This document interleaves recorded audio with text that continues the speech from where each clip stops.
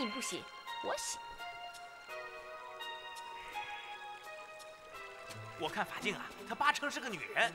哎，又来一个！是啊，你们和尚可不是好人，不是好人，坏和尚！哎，我不要脸，我无耻，可恶，下流！我，哎，我卑鄙，我无耻，我下流，我，是，哎，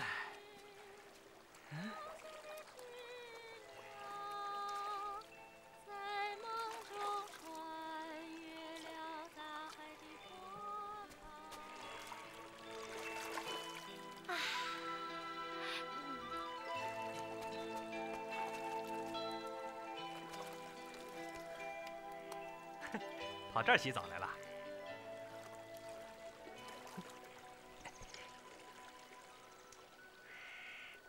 咦？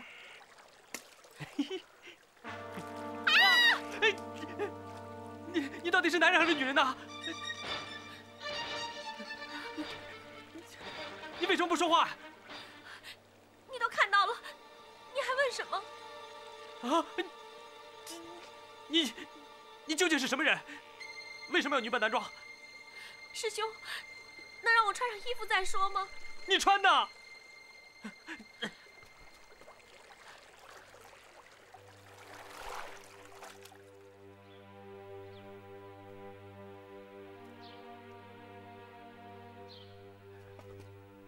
你老实告诉我，你究竟是什么人？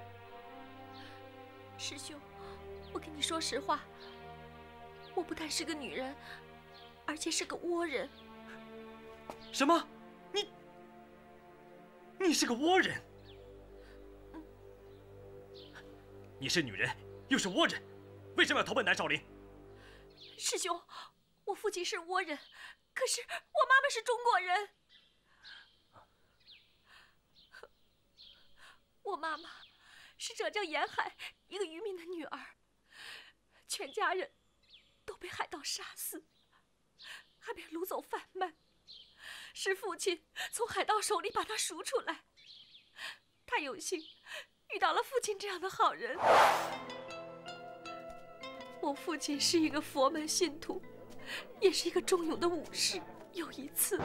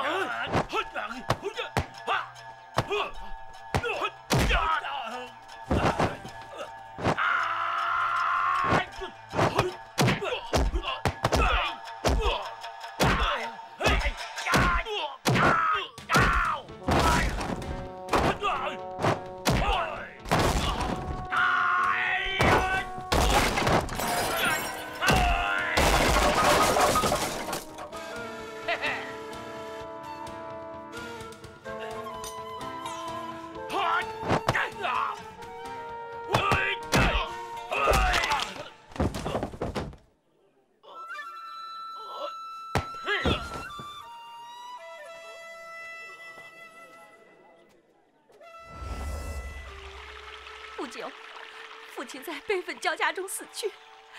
临终前，他告诉妈妈，一定要把我送到中国来学习少林功夫，为他报仇。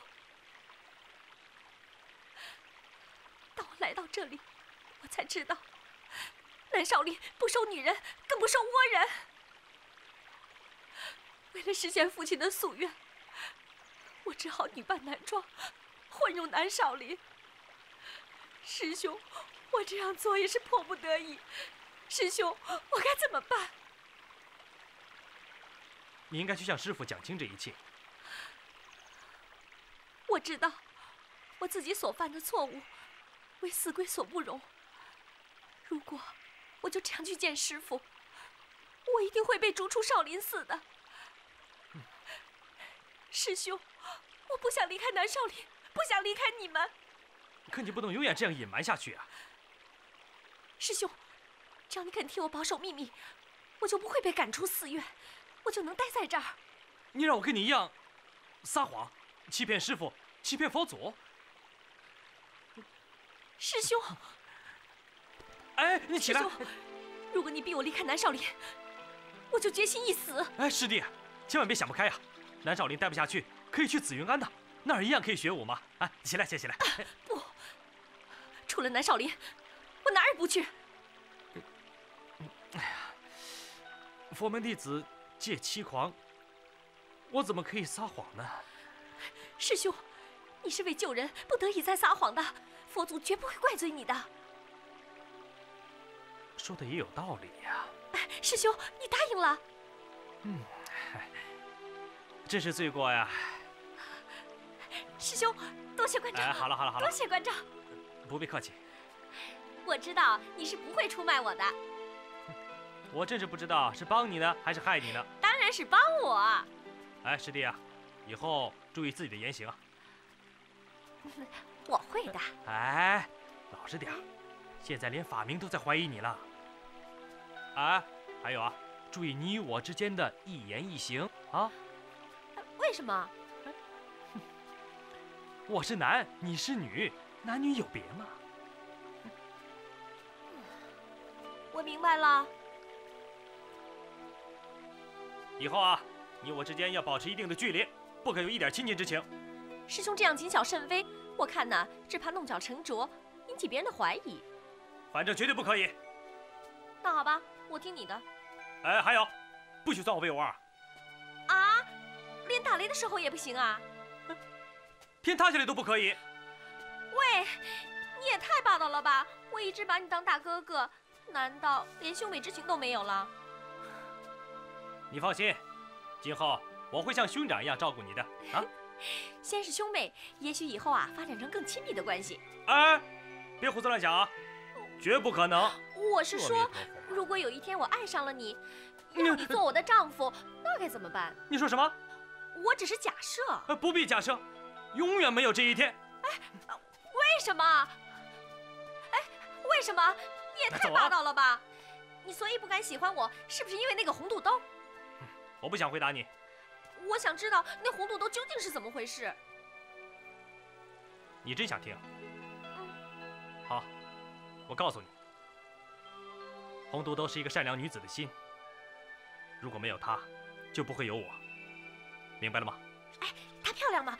你爱她吗？她为了救我生死下落不明，你还想问什么？